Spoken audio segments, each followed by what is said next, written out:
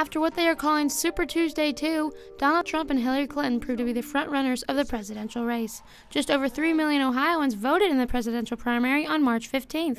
The most important thing that you need to remember during an election cycle is that college kids are going to be the future voters.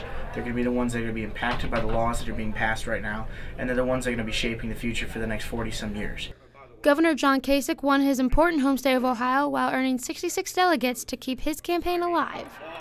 I think John Kasich, by winning Ohio, proves that he can carry us to the finish, and he can win in states like California.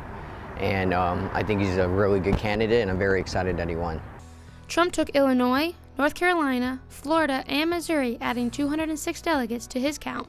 And following the March 15th primary, Republican candidate Marco Rubio has suspended his campaign after finishing second to Trump in his home state of Florida. For the Democratic nomination, Clinton holds 1,614 delegates out of the 2,383 needed to win the nomination, while U.S. Senator Bernie Sanders has collected 856 delegates. Both Clinton and Sanders have taken a stand on college tuition, something that students can agree on. We are primarily focusing on college tuition and jobs because those are two main issues between college students. You know, how can we afford our tuition if we don't have a job when we graduate? So that's basically the bottom line. To win the Republican nomination, a candidate must earn a total of 1,237 delegates. Trump is currently leading that race with 678 delegates, and behind him is Ted Cruz with 413 and John Kasich with 143. In addition to the presidential primary on March 15th, Toledoans voted on local issues such as school levies.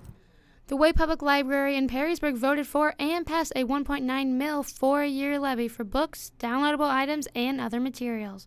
Bluffton Public Library also passed a levy for a $1 million 10-year renewal.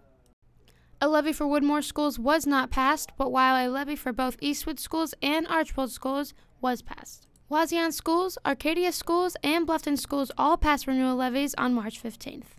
Up next for the presidential race are the Arizona and Utah primary elections taking place on Tuesday, March 22nd, where there are a total of 98 delegates up for grabs. I'm Jenna Nance for UT10 News.